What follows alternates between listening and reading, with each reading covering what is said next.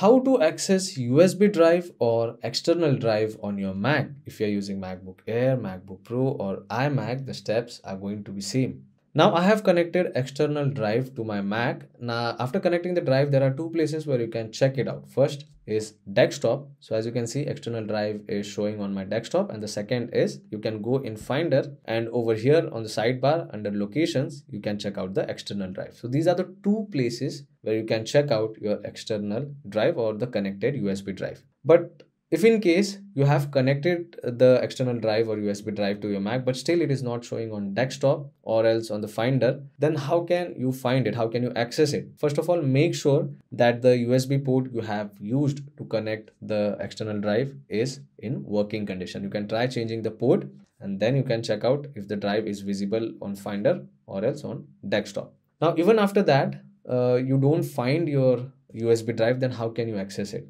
So the next process is actually very simple. First of all, open Finder and then select the Finder option over here on the menu bar, and then select Settings. Now, if you are on General tab, make sure that the external disk option is selected over here, because it will display the items on desktop. So if it is not selected, then you can see the connected drive won't be displayed on desktop. So make sure that the external disk option is selected, then you will be able to access your USB drive or the connected hard drive. Second thing, if you go in sidebar and if you go in locations, make sure external disk is selected over here, because if it is not selected like this, then you can see on Finder under location, the USB drive or the external drive won't be displayed.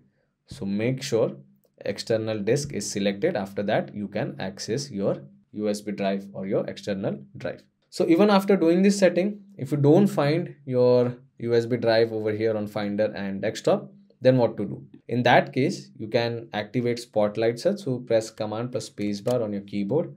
Spotlight search will be activated, and over here search for disk utility.